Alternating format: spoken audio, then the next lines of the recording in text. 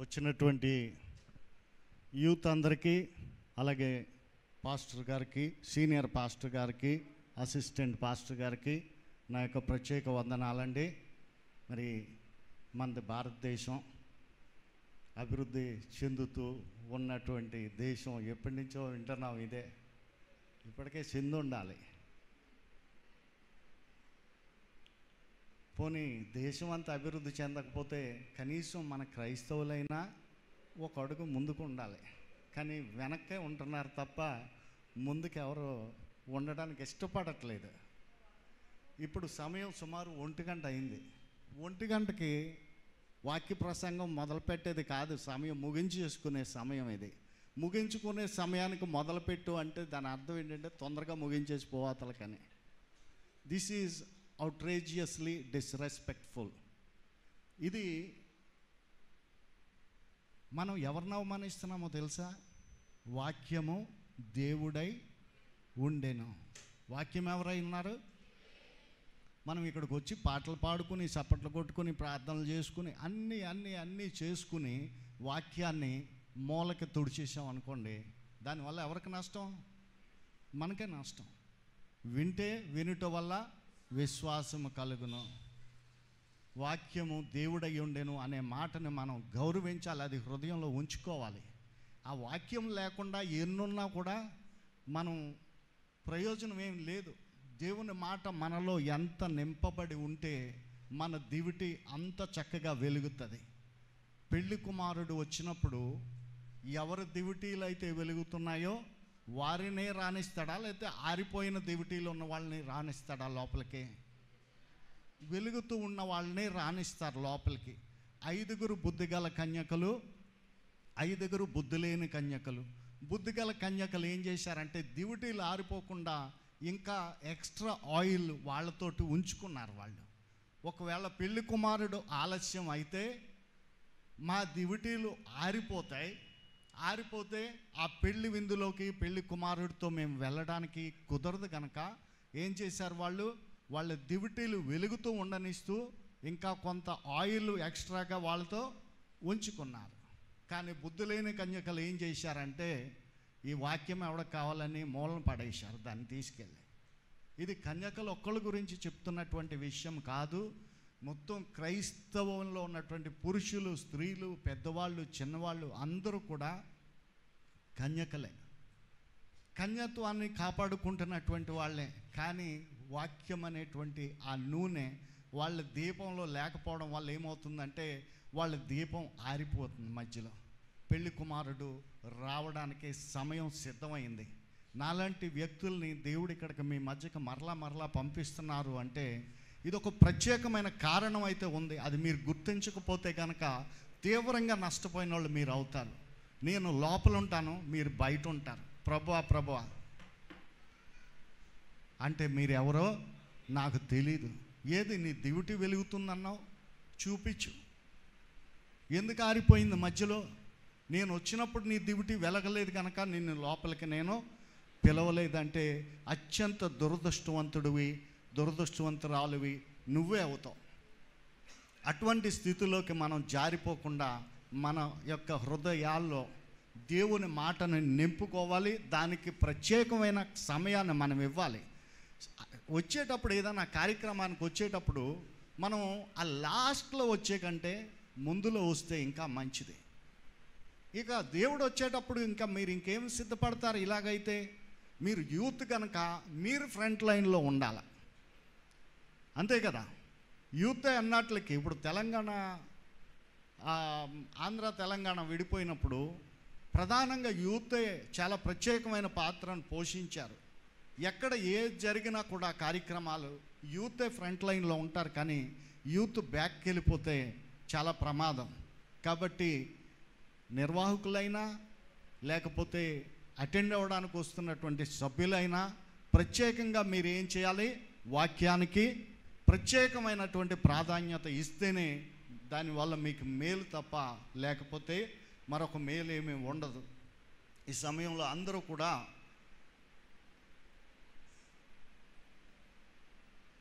ఎవరినో యూత్లో ఉన్నటువంటి వ్యక్తిని తీసుకొస్తే బాగుండు, ఈ వయసు అయిపోయిన వాళ్ళు అందరూ వచ్చి మాకేం చెప్తారని మీరు అనుకోవచ్చు. బహుశా నవ్వుతున్నారు ఫ్రంట్ లైన్లో ఉన్నటువంటి సోదరులు. అంటే నిజం, అది వాస్తవం. అది యూత్లో ఉన్న వాళ్ళ సమస్యలు యూత్లో ఉన్న వాళ్ళకే తెలుస్తాయి తప్ప వయసు అయిపోయినోడికి ఏం తెలుస్తుంది? తెలియదు. అందుకని ఈరోజు ఒక ప్రత్యేకమైన వ్యక్తిని నాతో పాటు తీసుకొచ్చాను. ఆ వ్యక్తి ఈ దేశానికి చెందినటువంటి వ్యక్తి కాదు. ఏ దేశమో తెలుసా? మోయాబు అనే దేశానికి చెందినటువంటి వ్యక్తి. అమ్మాయి యూత్లో ఉంది. మోయాబు అనే దేశంలో ఉన్నటువంటి అమ్మాయి అనుకోకుండా ఇశ్రాయేలు దేశానికి వెళ్ళి అక్కడ ఒక ఆయనతో ప్రేమలో పడింది. ఆవిడ్ని మీ ముందు పరిచయం చేస్తాను ఈరోజు. నా గురించి నేను ఏదైనా మాట్లాడితే ముసలాయన గురించి మాకెందుకు అని మీరు అనుకోవచ్చు. కాబట్టి మీరందరూ కూడా ఏం చేస్తారంటే రూతు గ్రంథం 1వ అధ్యాయం చదవకండి ఎవరు, నేనే చదువుతాను, నేనే ఎక్స్ప్లెయిన్ చేస్తాను. మీరు అక్కడ ఉండి చదవడం, నేను మళ్ళీ దాని వెనకాల అరవడం గందరగోళం కింద ఉంటుంది. చక్కగా వినండి శ్రద్ధగాను. దీంట్లో చాలా ముఖ్యమైనటువంటి సందేశం ఉంది. ఆ సందేశానికి మీరు మరి చివరి నిమిషం ఇచ్చారు కనుక నేను ట్రై చేస్తాను సాధ్యమైనంత తొందరగా మీకు ఈ పాఠం చెప్పి ఇక్కడి నుంచి మిమ్మల్ని పంపించడానికి ప్రయత్నం చేస్తాం. న్యాయాధిపతులు ఏలిన దినముల యందు దేశములో కరువు కలుగగా యూదా బెత్లెహేము నుండి ఒక మనుష్యుడు తన భార్యను తన 2 కుమారులను వెంటపట్టుకుని మోయాబు దేశమున కాపురముండుటకు వెళ్ళెను. మొదటి వచనంలో ఇంట్రొడక్షన్ ఉంది. మొదటి వచనంలో చాలా ఇన్ఫర్మేషన్ మీకు దొరుకుతుంది. న్యాయాధిపతులు ఏలిన కాలము, ఏ కాలము అనేది కూడా పరిశుద్ధాత్మ దేవుడు రాయించారు. న్యాయాధిపతులు ఏలిన దినముల యందు దేశములో కరువు కలగగా యూదా బెత్లెహేములో నుండి ఒక మనుష్యుడు తన భార్యను 2 కుమారులను, ఎంతమంది వెళ్ళారు? యూదా బెత్లెహేము నుంచి మోయాబు దేశానికి ఎంతమంది వెళ్ళారు? గట్టిగా 4 వెళ్ళారు. ఎవరెవరు? ఆ మనుష్యుడు, వాని భార్య, 2 కుమారులు. ఆ మనుష్యుని పేరు ఎలిమెలెకు అని రాయబడింది 2వ వచనంలో. అతని భార్య పేరు నయోమి. 2 కుమారుల పేర్లు కూడా రాయించారు, మహలోను, కిలియోను. వారు యూదా బెత్లెహేము వారైన ఎఫ్రాతీయులు. వారు మోయాబు దేశమునకు వెళ్ళి అక్కడ కాపురముండిరి. వీళ్ళేదో హాలిడే చేసుకోవడానికి టెంపరీగా ఏదో ఆ దేశం ఎలా ఉంటుందో ఒకసారి చూసొద్దామని వెళ్ళలేదు. వీళ్ళు ఎందుకు వెళ్ళారు అక్కడికి? కాపురం అక్కడ ఉందామని చెప్పి వెళ్ళారు. ఎందుకు వెళ్ళారు? కారణం ఏమని రాయించారు? కరువు. వీళ్ళు ఉన్నటువంటి దేశంలో ఏమొచ్చింది? కరువు వచ్చింది. కాబట్టి ఈ కరువు నుంచి తప్పించుకోవాలంటే వీళ్ళు ఏం చేశారన్నమాట, వాళ్ళ దేశాన్ని విడిచిపెట్టి పక్క దేశమైనటువంటి మోయాబుకి వాళ్ళు వెళ్ళారు. వెళ్ళిన తర్వాత ఏం జరిగిందంటే వారు మోయాబు స్త్రీలను పెండ్లు చేసుకునిరి. వానిలో ఒకదాని పేరు ఓర్ఫా, రెండవ దాని పేరు రూతు. ఇక్కడ పేర్లు ప్రత్యేకంగా రాయించారు అంటే కొన్నిసార్లు పేర్లు రాయించరు దేవుడు. ఒక మనుష్యుడు అంటారు, లేకపోతే ఒక ప్రవక్త అంటారు, లేకపోతే ఒక యాజకుడు అంటారు, లేకపోతే ఒక యవనస్తుడు అంటారు, ఇలా చెప్తారు. కొన్నిసార్లు పేర్లు రాయించరు. ఈ పేర్లు రాయించారు అంటే ఆ పేర్లకి ప్రత్యేకమైన అర్థాలు ఉంటాయి. బైబిల్లో రాయించినటువంటి ప్రతి పేరుకి కూడా ఒక అర్థం ఉంటుంది. వాడు పుట్టినప్పుడు జరిగిన సంఘటనలను బట్టో, లేకపోతే వాడి భవిష్యత్తులో జరగబోయే దాన్ని బట్టో ఆ పేర్లు నిర్ణయించబడతాయి వాళ్ళకి. కాబట్టి ఈ పేర్లకి అర్థాలు ఒక్కొక్కటి మనం ధ్యానించాలంటే 1 గంట అయిపోయింది కనుక మరలా భోజనం టైం అయిపోతుంది కనుక మనం ఆ పేర్లను కొద్దిసేపు పక్కన పెట్టి స్టోరీ లైన్ ఏంటో చూసుకుంటూ వెళ్దాం. ఇక్కడ 5వ వచనంలో వారు ఇంచుమించు 10 సంవత్సరములు అక్కడ నివసించిన తరువాత మహలోను, కిలియోను 3వ వచనంలో చూస్తే నయోమి పెనిమిటి అయినటువంటి ఎలిమెలెకు మొదట చనిపోయాడు. ఎవరు చనిపోయారు ముందు? ఎలిమెలెకు ఎవరు? నయోమికి భర్త. 2 కుమారులు ఉన్నారు, కిలియోను, మహ్లోను. వారికి ఏమవుతాడు? తండ్రి అవుతాడు. అంటే కుటుంబ యజమాని, కుటుంబ పెద్ద ఏమయ్యాడు? చచ్చిపోయాడు. తరువాత 4వ వచనంలో వారు మోయాబు స్త్రీలను పెళ్లి చేసుకొనిరి. వారిలో ఒక దాని పేరు వర్ఫా, రెండవ దాని పేరు రూతు. 5వ వచనంలో వారు ఇంచుమించు 10 సంవత్సరములు అక్కడ నివసించిన తర్వాత మహలోను, కిలియోను 2 కూడా చనిపోయారు. ఇప్పుడు ఇంకెంతమంది ఉన్నారు? ఎవరు మిగిలారు ఇప్పుడు ఆ కుటుంబంలో? చెప్పండి. రూత్. అసలు ఒరిజినల్ ఫ్యామిలీలో ఉండాల్సిన మెంబర్స్ ఎవరు?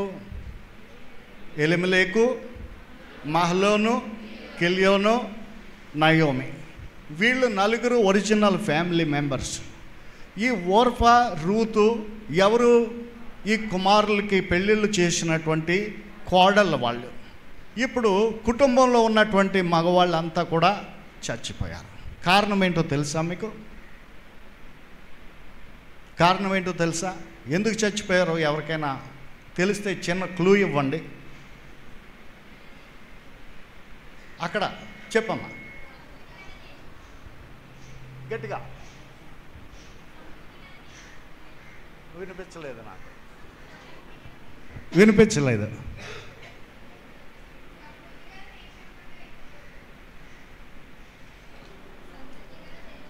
సమృద్ధి గల దేశంలోకి వాళ్ళు వెళ్ళిపోయారు. సరే, అది వాస్తవం. నువ్వు చెప్పింది వాస్తవం. గట్టిగా పెట్టు. కొద్దిగా భూమి సౌండ్ కొంచెం తగ్గించండి. భూమి ఇది ఓకే. సమృద్ధి గల దేశంలోనికి వెళ్ళింది వాస్తవం. అసలు వారు ఉన్నటువంటి ఒరిజినల్ ప్రాంతం ఏంటో తెలుసా? అక్కడ రాయించారు యూదా, బెత్లెహేము, ఇంకో పేరు కూడా ఉంది ఎఫ్రాతా. ఈ యూదా, బెత్లెహేము, ఎఫ్రాతా అనేటువంటి పేర్లను బట్టి మీరు చూస్తే వీళ్ళు ఒరిజినల్గా దేనికి, ఏ దేశానికి సంబంధించిన వాళ్ళు అంటే ఇశ్రాయేలు దేశానికి సంబంధించినటువంటి వాళ్ళు. ఇశ్రాయేలు దేశం అనగా అది ఆశీర్వదించబడిన దేశము. దేవుడు వాళ్ళకి ప్రామిస్డ్ ల్యాండ్. ప్రామిస్డ్ ల్యాండ్ అంటే ఏమని పిలుస్తారు దాన్ని తెలుగులో? వాగ్దాన భూమి. దయచేసి నాకు తెలుగు కొన్ని పదాలు నాకు సరిగా తెలియదు. వాగ్దానము, దేవుడు వాగ్దానం చేశారు. ఎవరికి? అబ్రహాముతో చేసుకున్నారు వాగ్దానం. ఏమనంటే నువ్వు నాకు నమ్మకంగా జీవించు, నేను చెప్పినట్టు నువ్వు జీవించు, నీకు ఇదిగో ఈ కనాను మొత్తాన్ని నేను నీకు ఇస్తాను, నీ సంతానానికి ఇస్తాను, వారు ఇక్కడ నివసిస్తారు, వాళ్ళకి శాశ్వతంగా ఈ భూమిని నేను ఇస్తానని వాగ్దానము ఎవరికి చేశారు? అబ్రహాముకి చేశారు. చేసిన తర్వాత ఆ వాగ్దానం ప్రకారమే దేవుడు ఏం చేశారంటే ఈ ఇశ్రాయేలీలు ఆ వాగ్దాన భూమిలో కరువు వచ్చినప్పుడు యాకోబు యొక్క 12 సంతానము, వారి పిల్లలు, వారి భార్యలు, ఒక 70 మంది సుమారు ఐగుప్తు దేశానికి వెళ్ళిపోయారు. వెళ్ళిపోయిన తర్వాత అక్కడ జరిగింది ఏంటంటే అక్కడ వారు సంతానం విపరీతంగా విస్తరించిన తర్వాత దేవుడు మరి వాళ్ళను మరలా తిరిగి ఏం చేశారు? కనాను అనేటువంటి భూమికి తీసుకొని వచ్చి ఆ దేశం పేరు ఇశ్రాయేలుగా పిలువబడింది. తర్వాత ఆ ఇశ్రాయేలు దేశంలో వారిని పెట్టే ముందు వారికి ఏదో చెప్పారు. ఏంటో తెలుసా? మీరు ఎలా బ్రతకాలి, ఏం చెయ్యాలి, ఏమి చేయకూడదు. ఈ ప్రామిస్డ్ ల్యాండ్లోకి, ఈ వాగ్దాన భూమిలోకి మీరు వెళ్ళి దాన్ని స్వాధీనపరుచుకున్న తర్వాత మీరేం చేయాలి? నా మాటల చొప్పున మీరు అక్కడ జీవించాలి. నేను చెప్పినట్టుగా మీరు అక్కడ జీవిస్తే మీకు ఆ భూమి మీద మీరు కష్టపడకుండానే మీకు పంటలు పండుతాయి. మీరేమీ పెద్దగా శ్రమ పడకుండా ఏ కాలంలో రావాల్సినటువంటి ఋతువులు ఆ కాలంలో వస్తాయి, ఏ కాలంలో వర్షం పడాలో ఆ కాలంలో వర్షం పడుతుంది, ఏ కాలంలో ఎండ కాయాలో ఆ కాలంలో కాస్తుంది. ప్రతి చెట్టు ప్రతి మొక్క కూడా దానంతట అదే ఫలాన్ని ఇస్తుంది. నువ్వేమీ దుక్కుదున్నక్కర్లేదు, నువ్వేమీ శ్రమ పడక్కర్లేదు. వెళ్ళడం, కోసుకుని తెచ్చి ఇంట్లో పెట్టుకుని సమృద్ధిగా నువ్వు నీ పిల్లలు కలిసి ఫ్రీ ఫుడ్. ఇలాంటిది మనకుందా ఇప్పుడు? మన ఎవరికి లేదు. మనం కష్టపడితే తప్ప భూమి ఫలాన్ని ఇవ్వట్లేదు. ఆ రీతిగా దేవుడు ఈ ప్రజలని ఆశీర్వదించి ఆ భూమిలో పెట్టినప్పుడు ఇంకొక మాట కూడా చెప్పారు. ఏం మాట అంటే, నీవు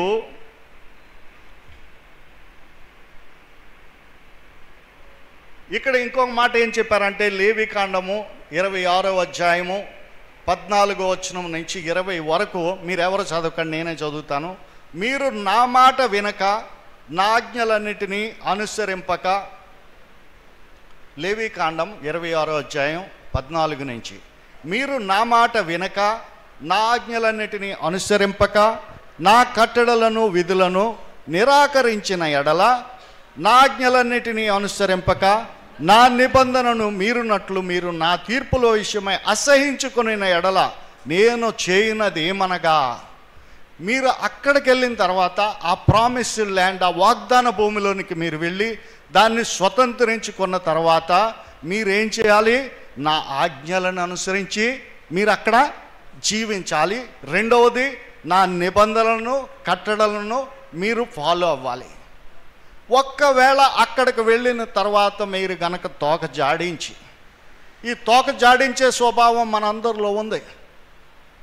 ఏం చేస్తారు? అవసరం వచ్చినప్పుడు అయ్యా బాబు, అయ్యగారు, సారు అన్నీ అంటారు, అన్నయ్య అంటారు, తమ్ముడు అంటారు, అక్క అంటారు, వదిన, చెల్లి, అన్ని వరుసలు కలిపేసి అవసరం గడవగానే ఫోన్ స్విచ్ ఆఫ్. ఈ స్వభావం మనందరిలో ఉంది. అప్పు తీసుకున్నప్పుడు ఎంత మర్యాద ఇస్తారండి నిజంగా. అయ్యి బాబోయ్, వీడు అంత మంచోడు లేడని నమ్మించేస్తారు మనం. అంత నమ్మేసిన తర్వాత అప్పు ఇచ్చిన తర్వాత వాడు అప్పు తీసుకుని వెళ్ళి వడ్డీ కట్టాలి నెలలా, లేకపోతే ఆ డబ్బులు ఏదో 20వ తారీఖు ఇచ్చేస్తానంటాడు. ఆ రోజుకి ఫోన్ చేసేటప్పటికి ఆడు అందరి నెంబర్లు యాక్సెప్ట్ చేస్తాడు, కానీ నీ నెంబరే బ్లాక్ చేసేసి ఉంచుతాడు. ఆడు ఇంటికి వెళ్ళాలంటే నీకు పెట్రోల్ ఖర్చు, రాత్రి పడుకోలేవు, సరిగ్గా నిద్ర పడది. ఇడిస్తాడా ఎవడా మోసం చేసినట్టున్నాడు నన్ను, నంబర్ మార్చేస్తాడు. ఒక్కొక్కడైతే అడ్రస్ మార్చేసిన వాళ్ళు ఉన్నారు. ఇలాగ తోక జాడింపు అనేది మానవుల్లో ఉన్నటువంటి ఒక స్వభావం. ఇప్పుడు ఇశ్రాయేలీలకి దేవుడు ఇచ్చినటువంటి ఆ గొప్ప వాగ్దాన ప్రకారంగా ఆయన వాగ్దానాన్ని ఆయన నిలబెట్టుకున్నారు. ఈ వచ్చినటువంటి ఈ ఎవరైతే నయోమి, ఇంకెవరు, ఎలిమెలెకు, మహలోను, కిలియోను, ఈ నలుగురు ఎవరో తెలుసా? వీళ్ళు ఇశ్రాయేలీలు, యూదులు. యూదా, మరి దేవుని యొక్క యాకోబు యొక్క 12 గోత్రాల్లో యూదా గోత్రానికి చెందినటువంటి సభ్యులు వీళ్ళంతా కూడా. వీళ్ళకే దేవుడు ఏమిచ్చారు? ఇక్కడ లేవికాండంలో మనం చదువుకున్నటువంటి ఆజ్ఞలని ఇచ్చారు. ఇచ్చి ఏం చెప్పారు? మీరు వాటిని అనుసరించి కనుక మీరు నడుచుకుంటే మీకు అంతా మంచి జరుగుతుంది. లేదు అని కనుక అనుకుంటే మీరు నా తీర్పుల విషయమై అసహించుకుని ఎడల నేను మీకు చేయనదేమనగా, దేవుడు ఇచ్చినటువంటి ఆ ఆజ్ఞలని, కట్టడలని, విధులని అసహించుకునేటువంటి స్వభావానికి ఈరోజు కూడా క్రైస్తవ సమాజం వచ్చేసింది. ఆనాడు ఇశ్రాయేలీలు ఎలాగైతే దేవుని మార్గంలో నుంచి తప్పిపోయి ఈ యొక్క ఆజ్ఞల నుంచి, కట్టడల నుంచి, విధుల నుంచి పక్కకు తొలగిపోయారో, ఈరోజు కూడా క్రైస్తవ సమాజంలో మనకు తెలియకుండానే అది జరిగిపోయింది. ఆ దేవుని యొక్క లోతైన మాట మనలో లేదు. ఆ లేకపోవడం వల్ల ఏమవుతుందంటే, మనిషి బాగానే ఉన్నాడు, వాడిలో బ్లడ్ కౌంట్ మొత్తం పడిపోయింది. పడిపోతే బాగానే తిరుగుతున్నాను, బాగానే ఉన్నానని ఆయన అనుకుంటున్నాడు, కానీ ఒకరోజు ఏమైంది, ఆయనకి కళ్ళు తిరిగి పడిపోయాడు. లెగదీసి ఆయన హాస్పిటల్కి తీసుకెళ్తే ప్రాబ్లం ఏంటని డాక్టర్లు అన్ని మిషన్లో పెట్టి అన్ని టెస్టులు చేసి ఆయన తేల్చింది ఏంటంటే, ఈయనకి బ్లడ్ లేదండి, ఈయనలో రక్తం లేదండి, సరిపడినంత రక్తం లేదు, అర్జెంటుగా రక్తం ఎక్కించకపోతే వీడేమవుతాడు? చచ్చిపోతాడు. మన పరిస్థితి కూడా అలాగే వచ్చింది. ఇప్పుడు దేవుని యొక్క వాక్యం అనే రక్తము మనలో ప్రవహించడం పోయింది. రక్తహీనత అనేది మనలో వచ్చేసింది, ఆ రోగం మనలోకి వచ్చేసింది. ఈ యొక్క వాక్యాన్ని ఎప్పుడైతే వీళ్ళు పక్కకి గెంటేశారో వీళ్ళకి దేవుడు ఏం చెప్తున్నారంటే 19వ వచనములో, మీ బల గర్వమును భంగపరచి ఆకాశము ఇనుము వలెను భూమి ఎత్తడి వలెను ఉండ చేసేదను, దేశ వృక్షములు ఫలమీయకుండును. ఏం చెప్పారు? మీరు గనక నా ఆజ్ఞల ప్రకారంగా మీరు జీవించకపోతే, వాటిని గనక మీరు పక్కకు తోసేస్తే మిమ్మల్ని ఏం చేస్తానని చెప్పాడు? మీ బల గర్వమును భంగపరచి ఆకాశము ఇనుము వలెను, ఆకాశము ఇనుమట, భూమి ఎత్తడిలాగా మారుస్తాను, వండ చేసేదను. మీ భూమి మీద ఫలం అనేది పండకుండా, పంటలు అనేవి పండకుండా నేను ఏం చేస్తాను? మీ దేశ వృక్షములను ఫలమేయక చేసేస్తాను. ఫలం ఇంకా అదేం ఫలించు. ఆకాశము ఇనుములాగా భూమి ఇత్తడిలాగా మారిపోవడం అంటే ఏంటంటే వర్షం అనేది పడదు. ఆకాశం నుంచి భూమి మీదకి వర్షం పడాల. ఆ వర్షం అనేది లేకపోతే ఏమవుతుందంటే కరువుకి మూల కారణం వర్షాలు లేకపోవడమే. దేవుడు వాళ్ళకి ముందుగానే చెప్పారు, ఆ ల్యాండ్లోకి వెళ్ళే ముందే చెప్పారు, బయట ఉండగానే చెప్పారు, అరణ్యములో ఉండగానే చెప్పారు.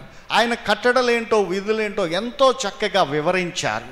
మీరు ఈ ల్యాండ్లో మీరు ఉండండి, ఇది మీ యొక్క ప్రదేశము, ఇది ఆశీర్వదించబడిన భూమి, ఇది మీకు స్వాస్థ్యమైన భూమి, అబ్రహాముకు నేను చేసినటువంటి వాగ్దానం ద్వారా మీకు ఇది నేను ఇస్తున్నాను కనుక మీరు ఇందులో ఉండి మీరు ఏం చేయాలి? నా ఆజ్ఞలను విధులను కట్టడలను అనుసరించి మీరు నడుచుకోవాలి. లేకపోతే గనక తోక జాడించావంటే గనక ఏం చేస్తానన్నారు? భూమి మరి ఆకాశము ఇనుము, భూమి ఎత్తడి, మీకు ఫలము లేదు. అప్పుడు ఏమవుతుంది? కరువు వస్తుందా రాదా?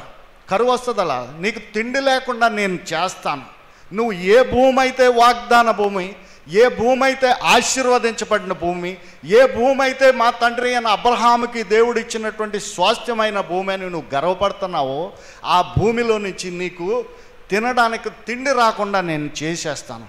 అప్పుడు ఏమవుతావు? నువ్వు నశించిపోతావు, చచ్చిపోతావు.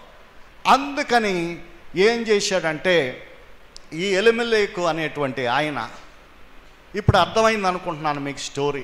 ఆయన అక్కడ నుంచి ఆ యూదా బెత్లెహేము ఎఫ్రాతా నుంచి మోయాబు అనే దేశం, మోయాబు అనే దేశం దేవుడు ఆశీర్వదించినటువంటి దేశం కాదు. మోయాబీలు దేవుని చేత మరి ఆశీర్వాదం పొందినటువంటి వాళ్ళు కాదు. వాళ్ళు దేవుని విధేయతలో నడిచే వాళ్ళు కాదు. వాళ్ళతో దేవుడు ఏ నిబంధన కూడా చేసుకోలేదు. ఆ మోయాబు దేశము శాపగ్రస్తమైన దేశము. అక్కడ ఉన్న జనాంగము అన్య దేవతలను ఆరాధించేటువంటి జనాంగము. అక్కడికి బయలుదేరాడు ఎవరు? చెప్పండి గట్టిగా. ఎలిమెలెకు అక్కడికి బయలుదేరాడు. కుటుంబ యజమాని, చాలా తెలివైన అటువంటి వాడు. ఏమనుకున్నాడంటే ఈ భూమిలో మేమున్నాం, దేవుడి మాట మేము వినలేదు, కాబట్టి ఇప్పుడు ఇక్కడి నుంచి మేము ఈ కరువులో దేవుడు ముంచేశాడు కనుక ఈ కరువులో నుంచి తప్పించుకోవాలంటే ఒక దొడ్డిదారి కనిపెట్టాడు ఆయన. నేను నా పిల్లలు నా భార్య కలిసి మోయాబు దేశం వెళ్ళిపోతాం. అక్కడ ఉన్నది పంట, అక్కడ బతుకుతాను నేను, అక్కడ జీవిస్తాను, అక్కడ ఫుడ్ తింటాను, అక్కడ పంటలు బాగానే పండుతున్నాయని ఆయన ఏం చేశాడు? ఒక దొడ్డిదారి కనిపెట్టుకున్నాడు. దొడ్డిదారి కనిపెట్టుకుని అక్కడికి వెళ్తే దేవుడు ఆయన ఏం చేశారు? ఇప్పుడు దొరికిందా ఆన్సరు? ఆయన ఎందుకు చనిపోయాడో మీకు ఆన్సర్ ఇప్పుడు దొరికిందా? చెప్పండి, దొరికిందా దొరకలేదా? ఎందుకు చనిపోయాడు? ఏమండి? వాగ్దాన దేశం విడిచిపెట్టాడు. ఒకటి, ఎందుకు విడిచిపెట్టాల్సి వచ్చింది? కరువు వల్ల. కరువు ఎందుకు వచ్చింది? ఆజ్ఞలను అనుసరించకపోవడం వల్ల కరువు వచ్చింది. కాబట్టి ఇప్పుడు అయ్యగారు దొడ్డిదారి కనిపెట్టి ఏం చేశాడు? పరాయి దేశానికి వెళ్ళిపోయాడు. దేవుడు ఎక్కడైతే ఉండమన్నాడో అక్కడ ఉండడం మానేసి, దేవుడు ఎక్కడ ఉండమన్నారో అక్కడ ఎలా జీవించమన్నారో అలా జీవించడం మానేసి నాకు నచ్చినట్టు జీవిస్తానని అయ్యగారు ఎలిమెలెకు తోక జాడించాడు. ఖచ్చితంగా ఈ తోక జాడిస్తే ఎలా కట్ చేయాలో తోక దేవునికి తెలీదా? నిన్ను సృష్టించినటువంటి దేవుడు అంత తెంగరోడు అనుకుంటున్నావా? నువ్వేం చేస్తున్నావో, నీ చర్యలేమిటో, ఉదయం నుంచి సాయంత్రం వరకు నీ బుర్రలో నడుస్తున్న ఆలోచనలేంటో దేవుడికి తెలియదు అనుకుంటున్నారా? దేవుడికి ఖచ్చితంగా తెలుసు. ఎలుమలేకు బుర్రలో నడుస్తున్నటువంటి స్టోరీ అంతా కూడా దేవుడు గమనించి, ఆ కరువులో నిన్ను చంపాలి నువ్వు తప్పించుకుని వెళ్ళావు గనక నువ్వు ఎక్కడికి వెళ్ళినా ఈ మరణం నిన్ను వెంటాడుతుంది అని చెప్పి అక్కడ ఏం చేశారు? ఎలుమలేకుని దేవుడు చంపేశారు. చాలా దురదృష్టకరం ఇది. దేవుడు చెప్పినట్టు జీవిస్తే మానవునికి సమస్యలు లేవు. దేవుడి ఆలోచనలో నడిస్తే మన జీవితానికి శాంతి, సమాధానము, నెమ్మది ఖచ్చితంగా ఉన్నాయి. ఇన్ని సమస్యలతో మనం ఈరోజు పోరాడుతున్నామంటే వాటికి కారణం ఏంటి? ఎవరు? మనమే. ఎవడు కాదు. ఆయన ఆలోచనని తీసుకోవడానికి మనకు అసలు ఇష్టం ఉండదు. ఇంకా ముందుకెళ్ళి చూద్దాం. ఇక్కడ మహలోను, కిలియోను అనేటువంటి ఇద్దరు కుమారులు ఉన్నారు ఆయనకి. వాళ్ళు కూడా ఏమయ్యారు? చచ్చిపోయారు. మీకు కారణం ఏంటో తెలుసా? వాళ్ళు ఎందుకు చచ్చిపోయారు? మొదట ఆయన వాగ్దాన భూమిలో ఉండలేదు. ఒకటి, వాగ్దాన భూమిలో ఎలాగ ఉండమన్నారో అలాగా ఉండలేదు. మూడవది, దొడ్డిదారి కనిపెట్టుకుని ఏం చేశాడు? అన్యుల దేశంలోకి వెళ్ళిపోయాడు. అందుకని ఆయన చచ్చిపోయాడు. 3 కారణాలు మనకు అర్థమయ్యాయి. మరి కుమారులు ఎందుకు చచ్చిపోయారు? కుమారులు పెళ్ళిళ్ళు చేసుకుని భార్యలు కూడా ఉన్నారు వాళ్ళకి. 2 కుమారులు ఒక్కొక్కడు ఒక్కొక్క ఆమెను పెళ్లి చేసుకున్నాడు. ఆ పెళ్లి చేసుకున్న తర్వాత ఏమైంది? వాళ్ళు 2 కూడా చనిపోయారా? బతుకున్నారా? చనిపోయారు. ఇప్పుడు మిగిలిపోయింది, ఆ ఒరిజినల్ కుటుంబంలో మిగిలిపోయింది ఎవరు? ఒకే ఒక్కరు, నయోమి. మిగతా 2 ఎవరు? వారు ఏ దేశస్థులు? మోయాబు దేశస్థులు. ఇంకా మనం ఒక మాట కనుక చదివితే, దేవుడు ద్వితీయోపదేశ కాండము 7వ అధ్యాయములో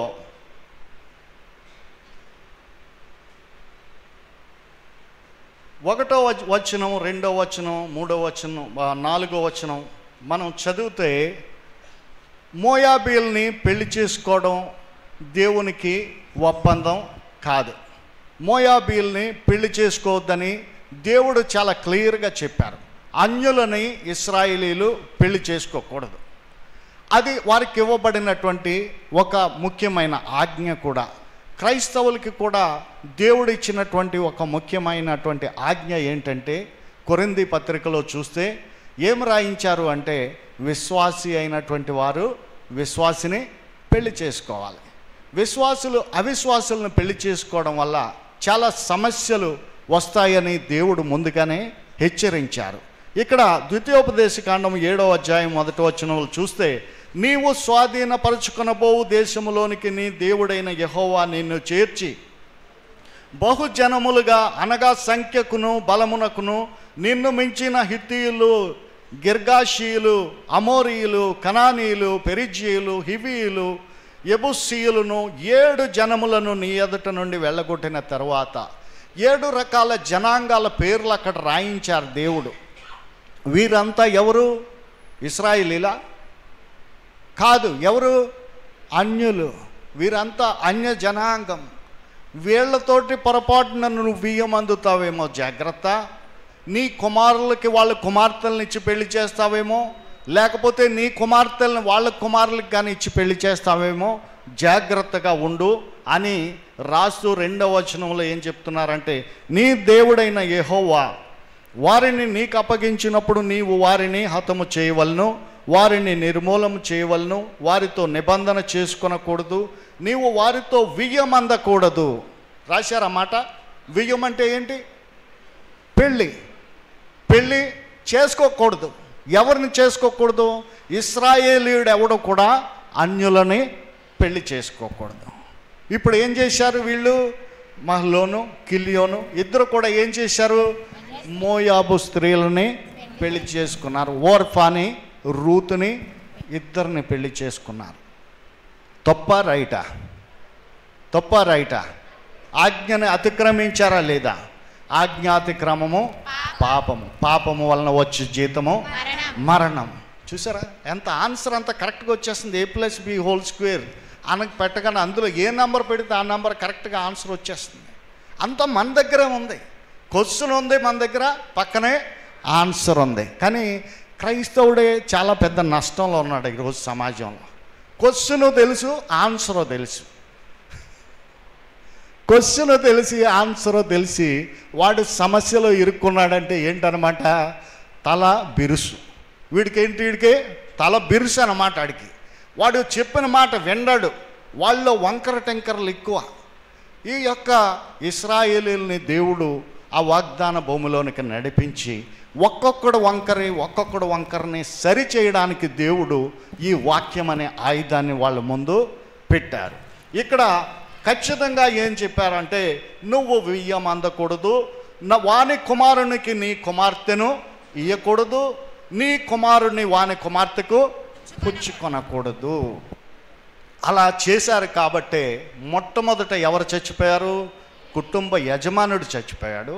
ఆయన చచ్చిపోయిన తర్వాత పెళ్ళయిన తర్వాత కొడుకులు ఎవడికి వాడే కుటుంబ యజమానిగా మారాడు. అప్పుడు వాళ్ళు ఏం చేయాలి? ఈ మోయాబు స్త్రీలను మనం పెళ్లి చేసుకోవద్దన్నారు మన దేవుడు. కాబట్టి వీళ్ళని పెళ్లి చేసుకోవడం రైట్ కాదు, మనం అసలు ఇక్కడికి రావడమే తప్పు. మొట్టమొదట అక్కడ కరువు ఎందుకు వచ్చింది? మూల కారణం చెప్పారు కదా దేవుడు క్లియర్గా. ఏమని? నీవు ఈ దేశంలో ఉండి నా ఆజ్ఞల్ని విధులని కట్టడల్ని కనుక పక్కకు తోసేసావంటే నీకేమవుతుంది? ఆకాశమేమో ఇనుము, భూమేమో ఇత్తడి, భూమి దాని ఫలాన్నివ్వదు, నువ్వు చేస్తావని చెప్పారు. ఆ తప్పిదం ఒకటి చేసి మరలా ఇంకో తప్పిదం ఏంటంటే, అక్కడ ఉన్నటువంటి పిల్లలను కూడా వీళ్ళు పెళ్ళిళ్ళు చేసుకుంటే దేవుడు ఏం చేశారు? వాళ్ళిద్దరిని కూడా తీసేశారు. దేవుడా మాటల మన ప్రాణం ఎవరి చేతుల్లో ఉంది? కాబట్టి మన చేతుల్లో ఉందనుకుని మన ఇష్టం వచ్చినట్టు రెచ్చిపోయాం అనుకో, దేవుడు ఏం చేస్తారు? ఎప్పుడు ఏం చేయాలో అది కరెక్ట్గా చేస్తారు. ఆ భయం ఉంది కాబట్టే మన అందరం ఇక్కడికి వచ్చి కూర్చున్నాం. ఆ భయం ఉంది కాబట్టే నేను అంత దూరం నుంచి వచ్చి మీ మధ్యలో మాట్లాడుతున్నాను.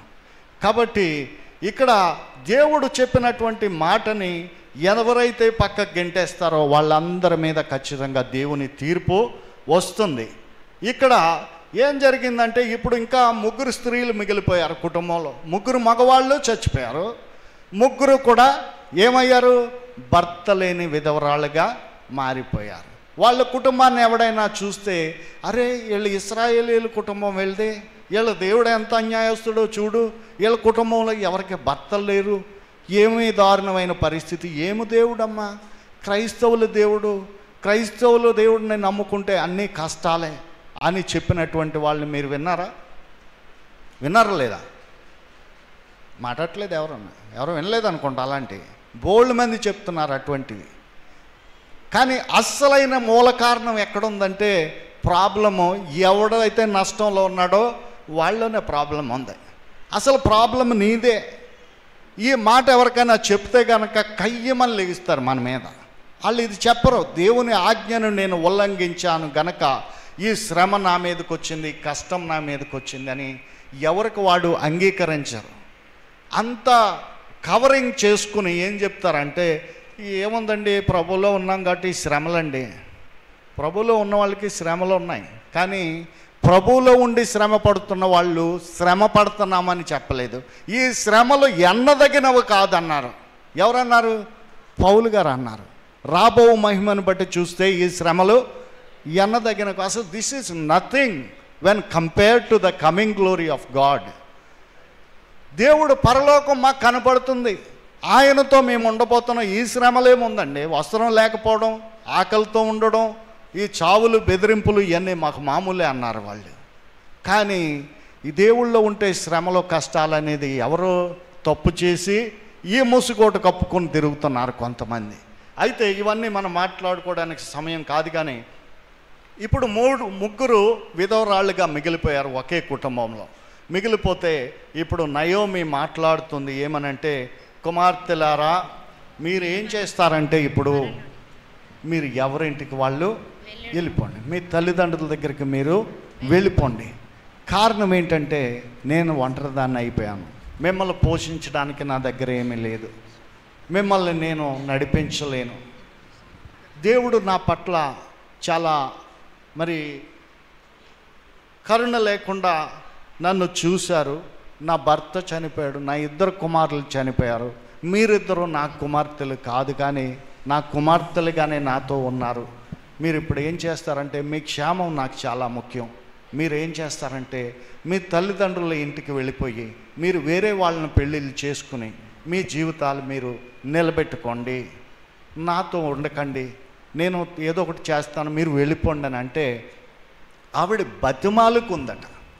బతిమాలుకుంటే వార్ఫా ఏం చేసిందంటే, అత్తగారిని దగ్గరకు వచ్చి కౌగులించుకుని ముద్దు పెట్టుకుని వెళ్ళిపోయింది. ఇక ఆవిడ గురించి ఇంకా స్టోరీ ఇంకా లేదు, ఫినిష్డ్. కానీ ఈ పుస్తకంలో రాయించినటువంటి ఒక ముఖ్యమైన వ్యక్తి, మోయాబు నుంచి తీసుకొచ్చాను నేను అని చెప్పాను కదా, ఆవిడెవరు? రూత్. రూతు ఏం మాట్లాడుతుంది అంటే,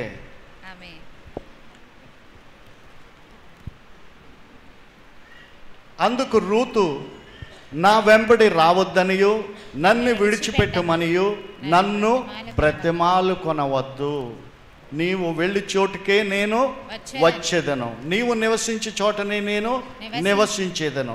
నీ జనమే నా జనము, నీ దేవుడే నా దేవుడు.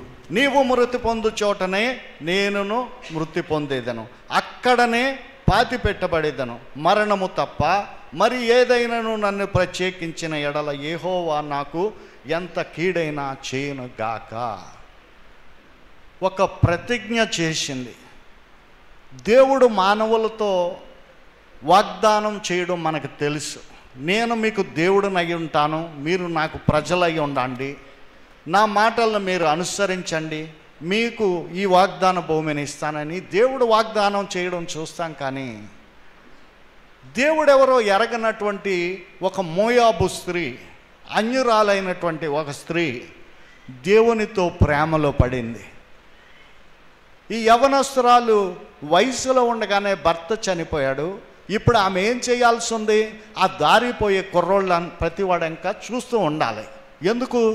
అందులో ఎవడైనా నాకు లైన్ కొడతాడా, లేకపోతే నేను ఎవరికైనా లైన్ కొడదామా? కొడితే లవ్లో పడితే నెక్స్ట్ ఏంటి? పెళ్లి చేసుకోవచ్చు. నా భర్త చచ్చిపోయాడు కదా, బహుశా ఓర్ఫా అదే బిజినెస్లో ఉందేమో అనుకుంటున్నాను నేను. వెళ్ళిపోండి అనగానే వెంటనే సీ యు బై బై అనేసి వెంటనే బయలుదేరి వెళ్ళిపోయింది. కానీ రూత్ ఏం చేసింది? ఎవరితో ప్రేమలో పడిందో తెలుసా? రోడ్డు మీద పోయేటువంటి పోరిగాళ్ళతోటి ప్రేమలో పడలేదు. ఎవరితో ప్రేమలో పడింది? దేవునితోనే ప్రేమలో పడింది. దేవునికి స్తోత్రం కలుగును గాక. హల్లెలూయా, గట్టిగా చెప్పండి హల్లెలూయా. దేవునితోనే ప్రేమలో పడింది. ఒక అన్యురాలు దేవునితో ప్రేమలో పడి ఆమె మాట్లాడుతున్నటువంటి మాటలు ఏంటో తెలుసా?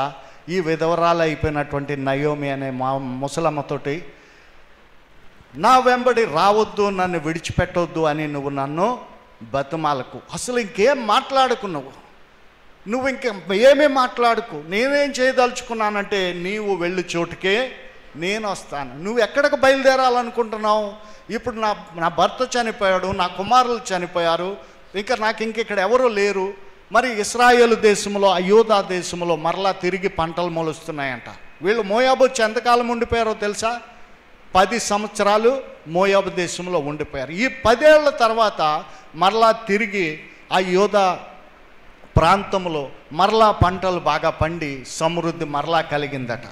ఇప్పుడు నయోమి అక్కడికి వెళ్ళిపోవడానికి డిసైడ్ అయిపోయింది.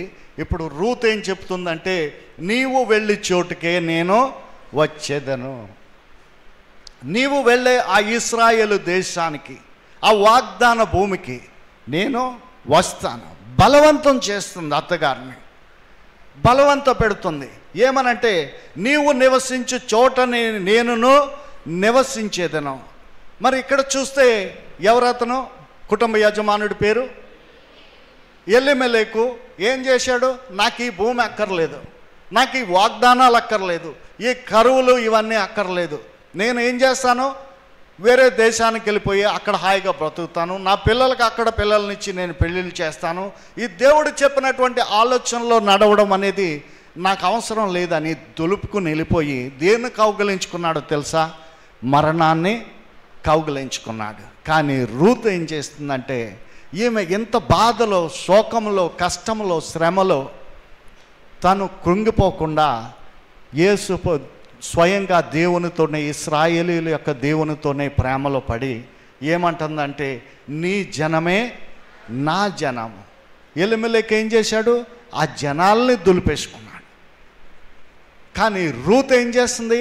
నీ జనము నా జనము, నీ దేశము నా దేశము, నువ్వు ఎక్కడుంటే నేను అక్కడే ఉంటాను, నువ్వు ఎక్కడ చచ్చిపోతే నేను అక్కడే చచ్చిపోతాను, నిన్ను ఎక్కడ పాతి పెడితే నేను కూడా అక్కడే పాతి పెట్టబడతాను, మరణము తప్ప మన ఇద్దరిని ఇంకా ఏది కూడా వేరు చేయలేదు, నిన్ను విడిచిపెట్టేది అయితే లేదు, నేను నీతోనే ఉంటానని చెప్పి ఎంత గట్టి వాగ్దానం చేసుకుందో తెలుసా?